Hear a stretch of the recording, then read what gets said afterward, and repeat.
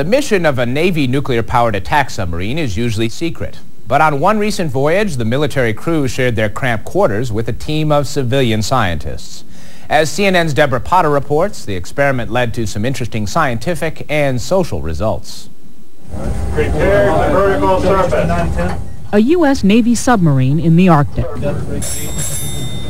Missions like this have always been top secret, but the recent cruise of the USS Pargo was radically different. You want the bucket of bottles too? It was the first time a U.S. nuclear submarine has ever been used for an unclassified scientific mission.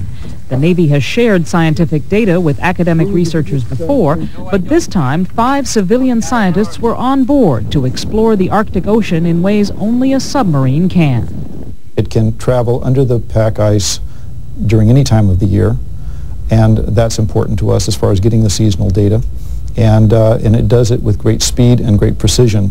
For 20 days this summer, the scientific team made observations and collected water samples in areas of the frozen Arctic that could not have been reached by surface ship.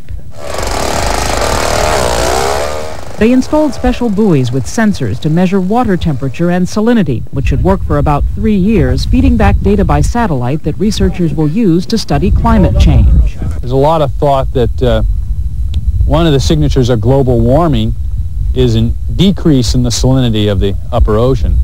As important as the science was the social experiment aboard the Pargo, what one planner called a blind date between the Navy and the civilians who weren't used to submarine life. The first feeling that I had was the limitations of space. They were severe. Equipment was everywhere. Space, just for moving around, was severely limited. One of the biggest difficulties was getting out of the way when the ship had to go through its normal evolutions. They had some adjustment to do. There's no doubt about that. But we didn't have too much adjusting to do for them. We had the depth and speed restrictions to make sure the data collected could be unclassified. So we, during the science collection, we limited our depth to less than 400 feet and speeds to less than 20 knots.